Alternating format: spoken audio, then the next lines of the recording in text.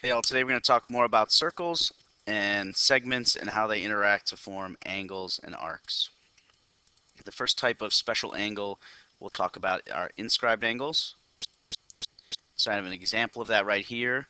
This angle, angle ABC, is an inscribed angle because it's formed by two chords, chord AB, chord BC, and its vertex is on the circle, vertex B.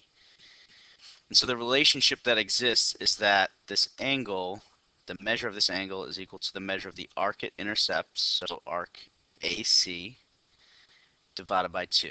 So that's what I have right here. And just to point out that in this program I'm using Geometer Sketchpad as sort of a little nuance. In order to measure this arc, I need to add a third point in. And so it's going to call it arc ADC. It's a minor arc. We'll still call it AC. It's just kind of a nuance of the program. So let me measure angle ABC, close to 61 degrees, and I'll measure that arc. As you can see, normally we'd name it just AC, but in this program it needs to grab a third point to measure it, close to 122. And now I'm going to divide that arc by 2, and you can see it's the same as the measure of the angle.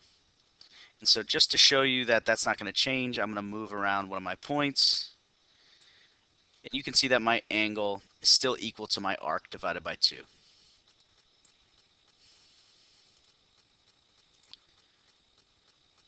So let's do a couple practice. Here I have a inscribed angle. I know it's inscribed because its vertex U is on the circle. I'm looking for the measure of the angle, and here's the arc that it intercepts. The two sides create this arc TV. So I like to always write the formula or write the relationship every time and then plug in.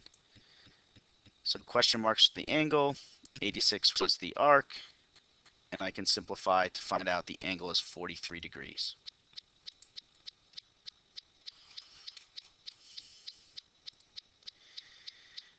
In this one, I have, again, an inscribed angle. Its vertex S is on the circle.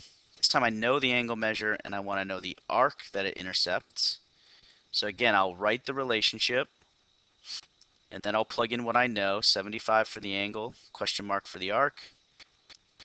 To get rid of that divided by 2, I multiply both sides by 2 to find out the arc is 150 degrees.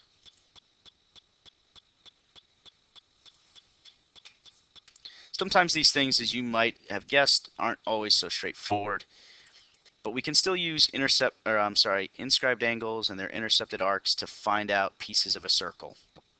And so I see here a diameter, and a diameter creates a semicircle, which is 180 degrees.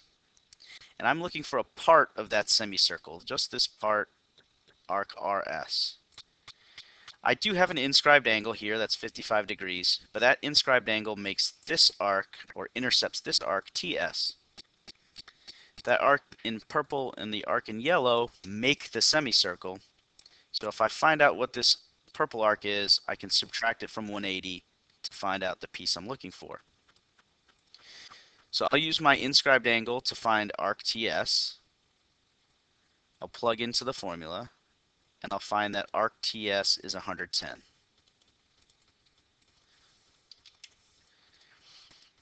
So if I subtract 110 from 180, it'll give me my yellow arc.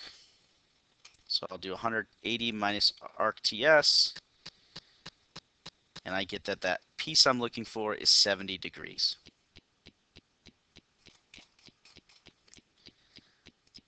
We'll do another one.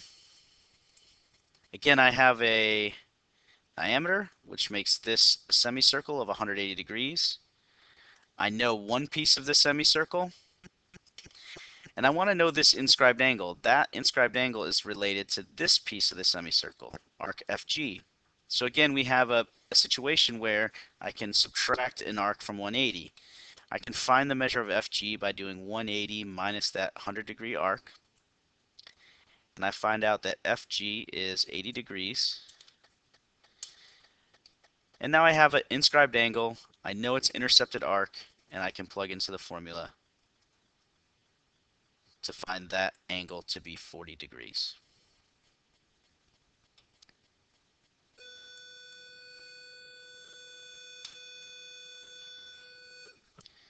So I want you to try this one, find the value of question mark, and then insert only the value.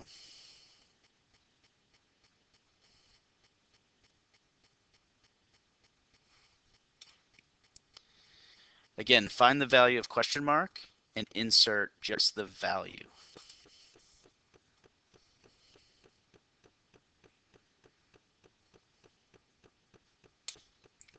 So we do have another scenario where we have an angle formed by two segments where the vertex is on the circle, and that happens when we have a chord whose endpoint is also a point of tangency, so a place where a tangent line touches the circle. And it looks like this. Here I have chord CD, and one of its endpoints is the place where tangent BC touches the circle. That's called a point of tangency. And so they create this angle BCD. And that angle intercepts this arc CD. Again, I had to throw a third point in there so I can measure it, just to not confuse you. And so they have the same relationship as an inscribed angle and its intercepted arc. The angle is equal to the arc divided by 2. So let's measure angle BCD. We'll measure arc CD. Again, I had to throw that third letter in there. And now let's divide the arc by 2. And you can see, again, the angle and the arc are equal. And so I can move that point of tangency around, and the angle and the arc will be equal. It's important to note that this scenario exists sort of on both sides of the picture. So angle BCD is related to this arc here, but also, let me label this point,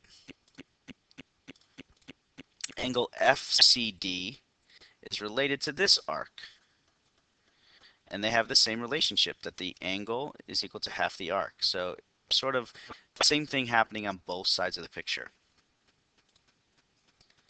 So let's do a couple examples. Here I have a tangent and a chord. The chord exists between T and U, and the chord intersects the tangent at its point of tangency. And we have this angle, and also the arc it intercepts. So we can plug into our relationship and find that that angle is 54 degrees.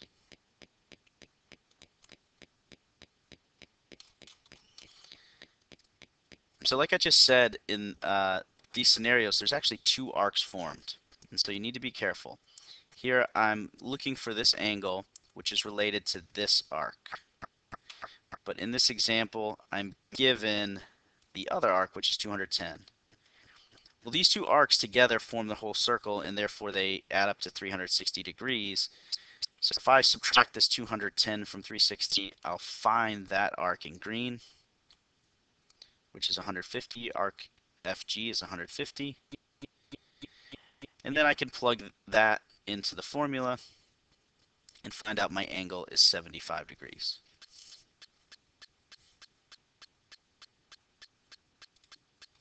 So here I want you to find the value of question mark. Type in only the value.